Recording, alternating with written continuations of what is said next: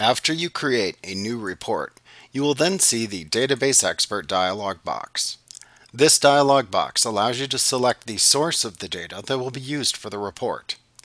The pane at the left side of the dialog box lists the set of available types of data connections which you can use to connect to the desired data that you want to use for the report. You can click the small plus signs next to each folder to expand them and view existing connections or launch a dialog box that will allow you to connect to a data source of that type. Under the My Connections folder, you can click the small plus sign next to this folder to display a listing of the most recently accessed data sources on your machine for easy access to data sources which you have recently used. Under the Create New Connections folder, you can click the small plus sign next to the folder to then see another list of folders which display the names of the various types of possible data connections that you can use for the report.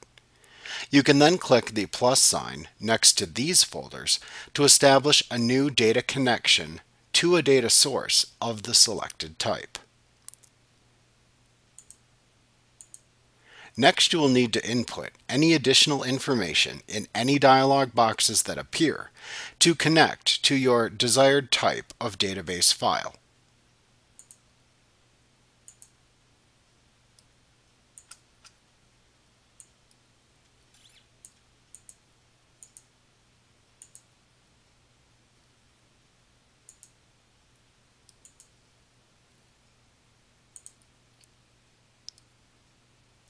Now, once you've made this connection, you will then see any tables, views, stored procedures, or other data within the selected data connection shown within the left pane of the Database Expert dialog box.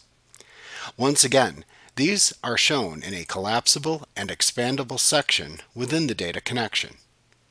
When expanded, you can click the icons of the tables or other data that you want to add to the report in order to select them, and then click the right pointing arrow to add the selected data to your report.